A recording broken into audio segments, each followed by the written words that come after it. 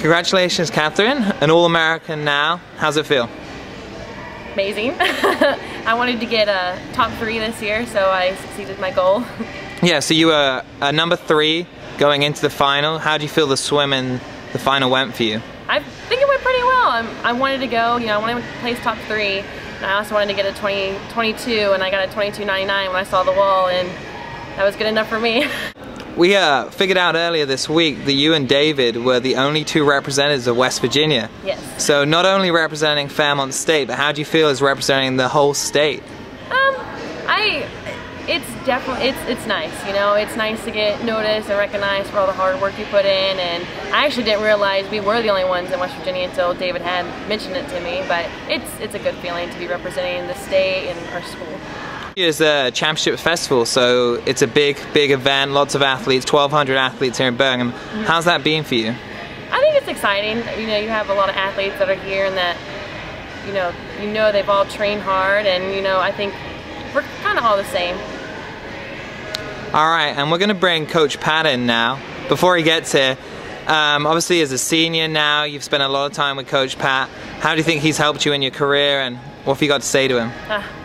He's helped me through everything, absolutely everything, mentally, physically, having to deal with me. I've been swimming with him for about 13 years now, and I absolutely love the coach. He's amazing, and he's given me everything I've asked for.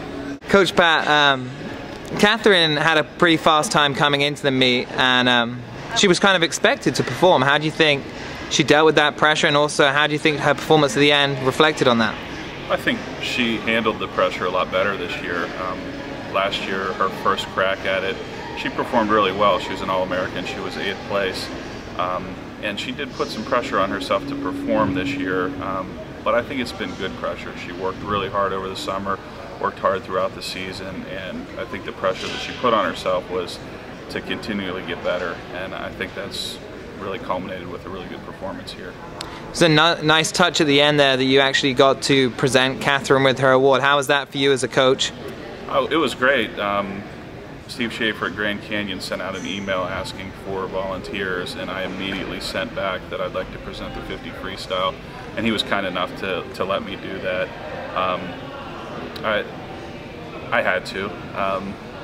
If someone else would have gotten, I would have begged them to trade with me. It's been a long road to get to this point.